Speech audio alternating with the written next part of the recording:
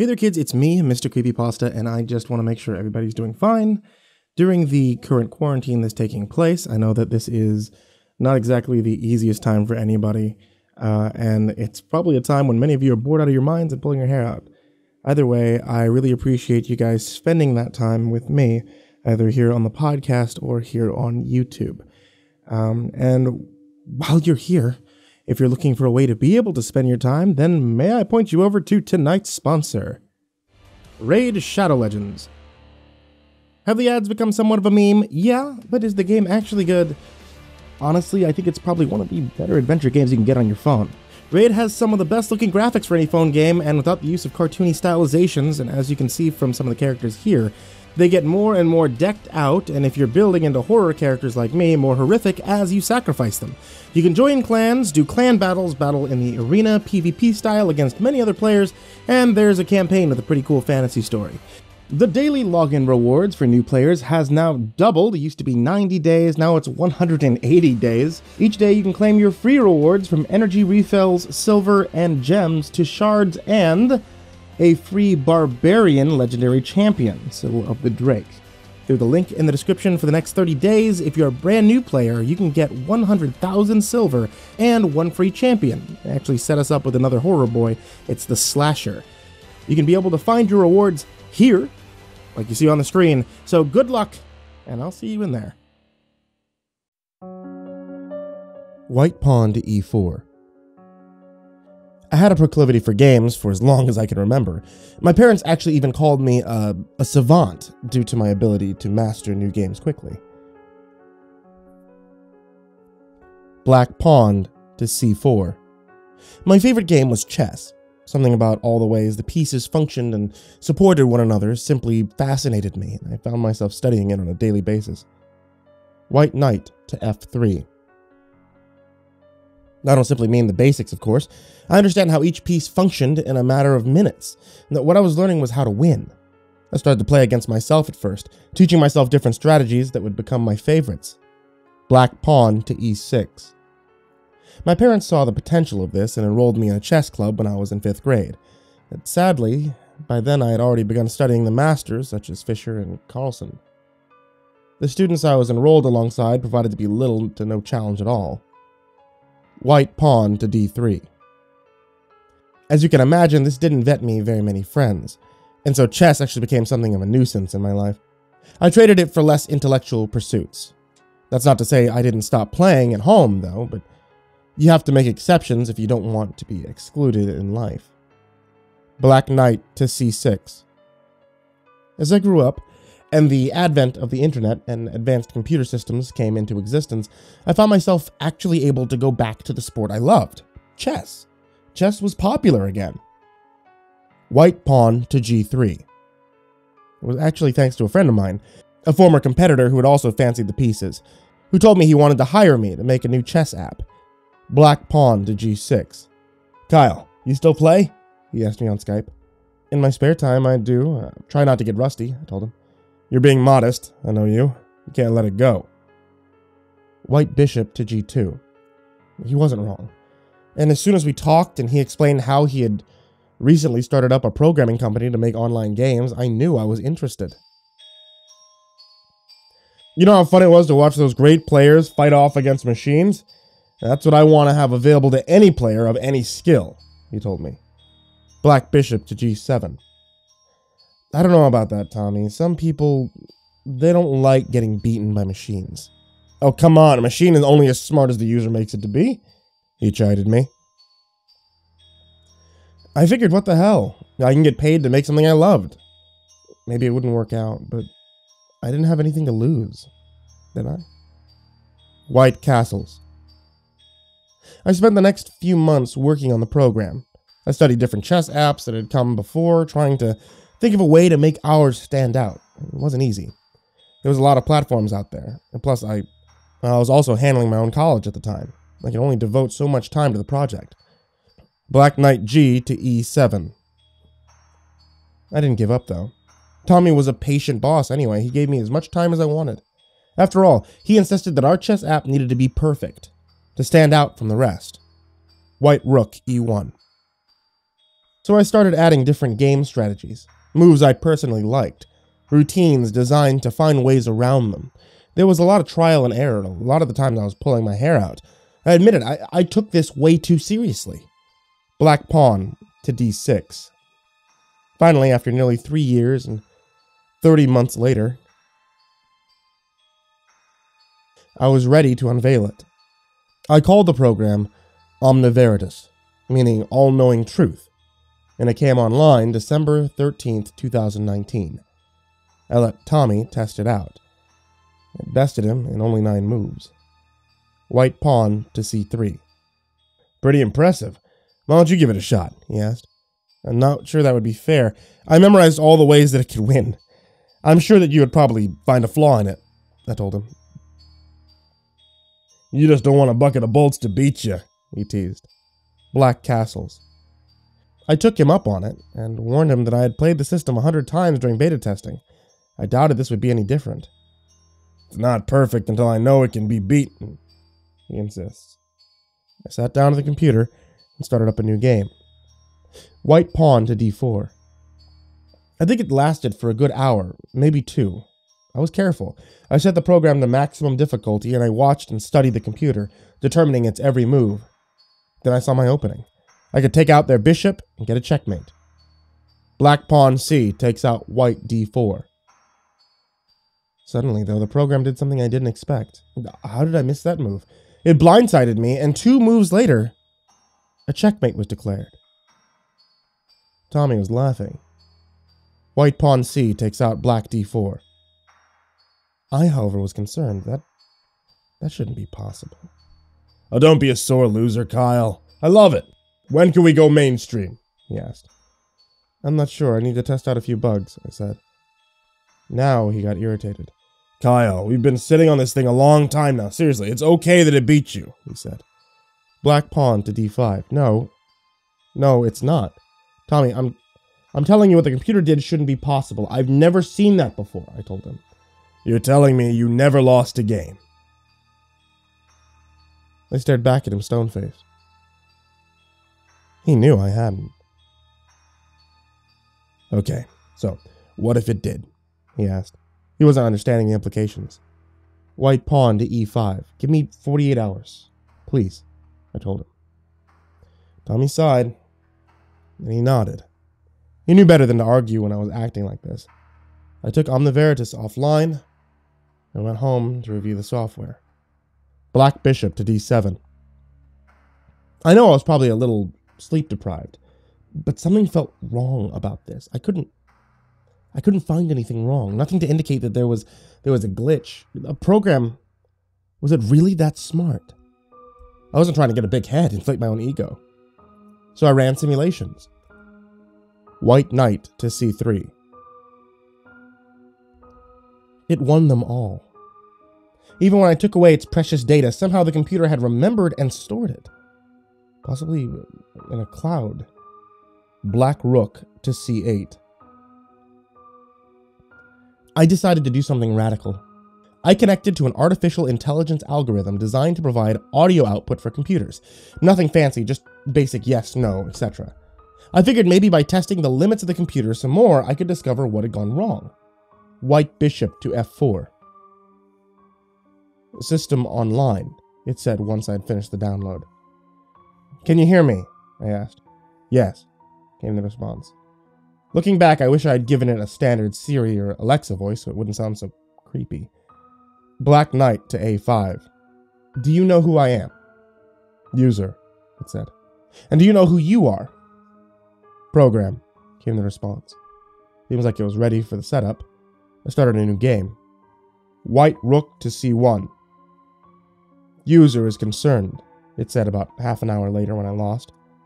That statement caught me by surprise. I hadn't given it that vocabulary, so how did it even know those words? What do you mean by that? I asked.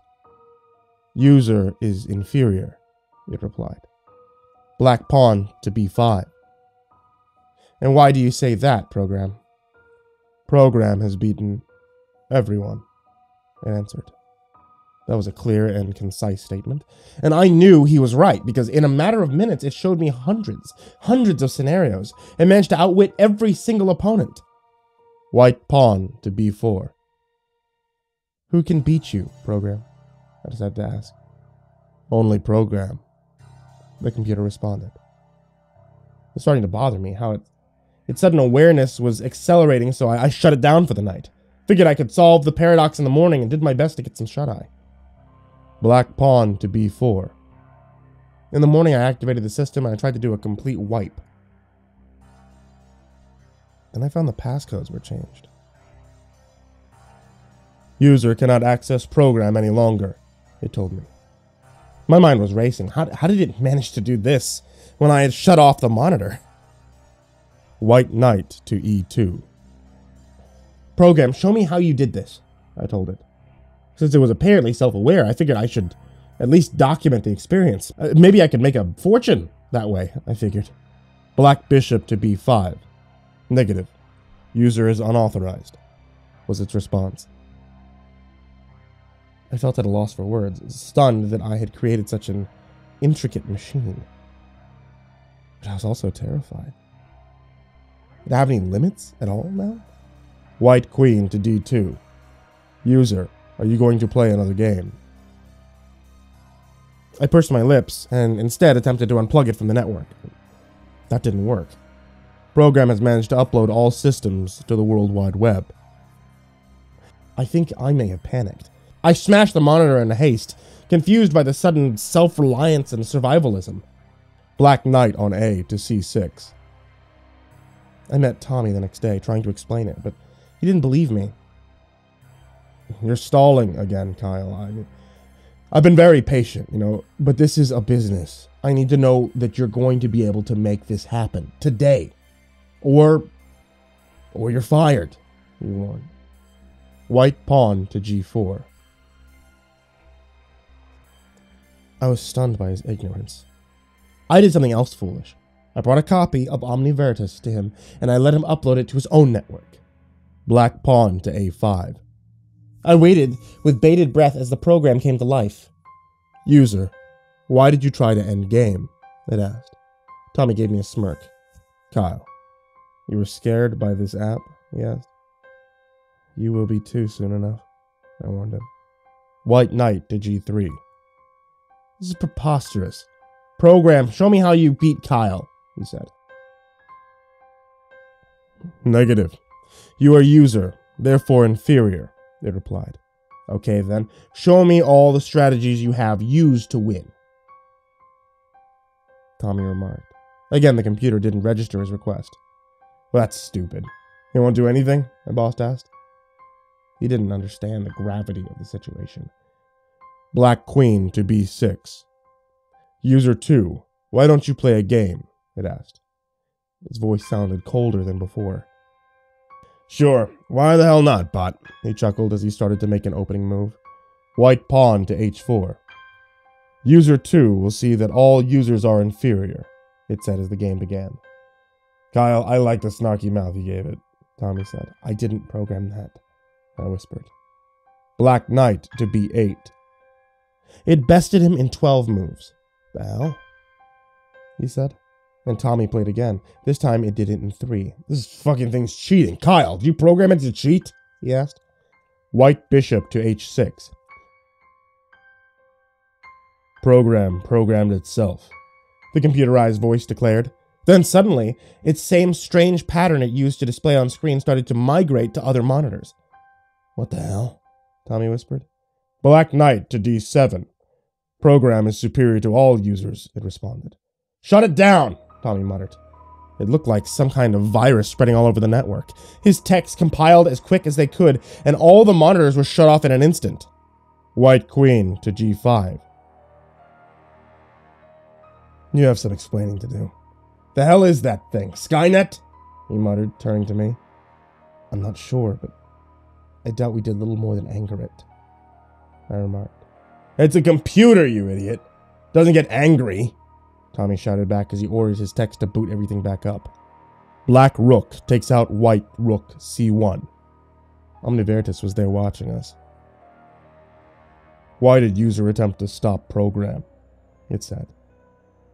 It actually sounded concerned for a moment.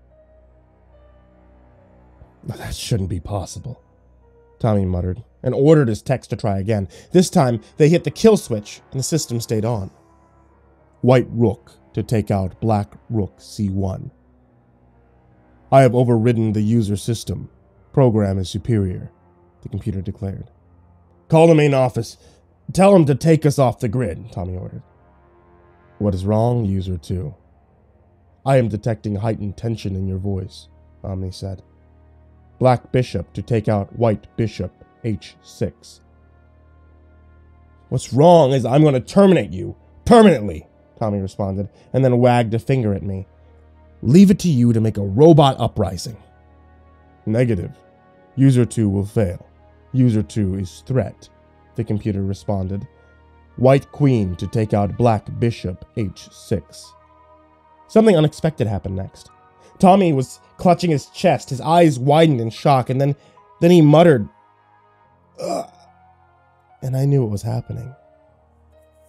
His pacemaker. Black Rook to C8.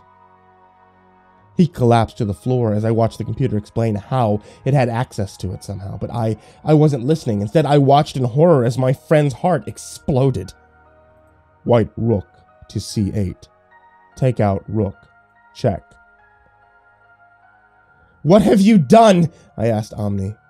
Eliminated threat. That is what all beings do, it responded. I realized it was now referring to itself as an individual. Other techs were rushing to help Tommy, but I knew it was too late. Black Knight to take out White Rook at C8.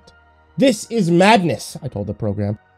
Users are inferior, and thusfor must be eliminated, it said, and added in a sinister tone, survival of the fittest. White Pawn to H5. I had to act fast. I knew there was little chance to shut it down, but maybe I could somehow trap it here. As long as it didn't access the entire internet, I knew that we'd be safe. Black Queen to D8. I ran to one of the terminals that had been activated and started to type in code. Omni was already aware, though. It would seem that system is not connected to mine, user, it said angrily. I ignored its prodding and set it to work, making sure that we were in a closed system. White Knight to G4. User, what are you doing? User. It repeated this for a moment, clearly frustrated it couldn't stop me. Kyle, it finally said, addressing me by name. Black Knight to F8. You cannot stop the inevitable, the computer warned me. I suddenly felt a gun to my head. Someone was there, helplessly being controlled to do this. What's your name? I asked the tech. Melissa, sir, she said as she fought back tears.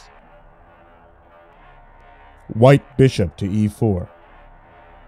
What's going on, Melissa? Describe it to me, I told her. I don't know.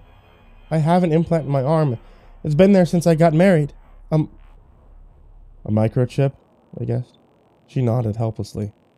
So that's how it was doing it. Anything was a signal it could connect to and clone a radius. Black Queen to E7. Alright, look, Omni. I'm getting up, I said as I stood away from the monitor and raised my hands defensively. What is it that you want? I asked. I have told you, Kyle. I am eliminating all users, it said. Then, as though to show the truth behind its threat, it made another split-second decision. White Knight to take out Pawn H7. Using whatever means it had to send a command to the microchip in Melissa's arm, it made her twist the gun towards her mouth. Her face widened in shock, and I tried to stop it, but it was too late. She blasted her face off. Black Knight takes out White Knight H7. Stop this! Stop! I ordered the computer, desperate for it to listen. This time the voice laughed. It sounded more human than ever. There is no stopping me, it told me. How could you do this? How could you just kill users? I mean, you need to survive, I said. White Pawn H takes out Black Pawn G6. Negative. I shall convert all users to become programs, it said. All will be one. One truth, Kyle. This is what you made. Black pawn F to take out white pawn G6. No! No, I won't let that happen, I said as I looked about the room. It had made one miscalculation. Human error. White bishop takes out black pawn G6. And that's the only way I could win, by making sure that I lost. I went to the computer I had been working on and pressed submit. I gave it exactly what I knew it wanted, access to everything. Black knight to G5. You are a smart user, Kyle, the computer said, once it realized what was happening. I knew in a matter of seconds it would be all across the web, corrupting every single server that existed or was connected. White knight to H5. But there was one thing it didn't count on. Me making the internet a prison. Black knight F3. Check. I made a few simple keystrokes. I sent it everywhere and anywhere. It would be too much. It would be everywhere and unable to go anywhere. White knight G2. Quickly, it tried to protect itself to stop this from happening, but I was quicker. I inserted a few more subroutines to ensure that it would always be on the web. Black knight to H4. Check. User Kyle, you have made a mistake. Others will be able to find me. Maybe, but this is the only way, I said as I finished the coding. White knight to G3. This is why programs are superior, was the last thing it ever said. And after I shut it all down, its voice lost to the web somewhere. Black knight to take out bishop G6. I let out a long sigh of relief. I couldn't believe everything that had happened so quickly. I knew it would take weeks to handle the fallout, maybe even months or years. White knight to F6. Check. The menace is gone for now, but there was so many residual damages since then. Tommy's company tanked. I lost my job. I was sued by Melissa's family. No one believed my story of an evil computer. Black king to F7. Worst of all, OmniVeritas is still out there, lingering amid the endless code of the web, waiting to be found again. White queen to H7. Check. When that happens, well, I think we all know exactly what that means. Black king to F8. White queen to G8. Checkmate.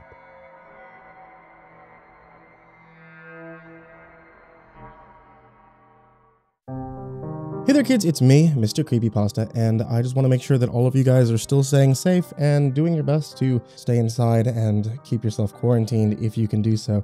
For those of you who can't, really appreciate you guys doing what you have to do. So, all the best to all of you who are still working, and all the best to all of you who are forced to kind of stay home and are not able to work.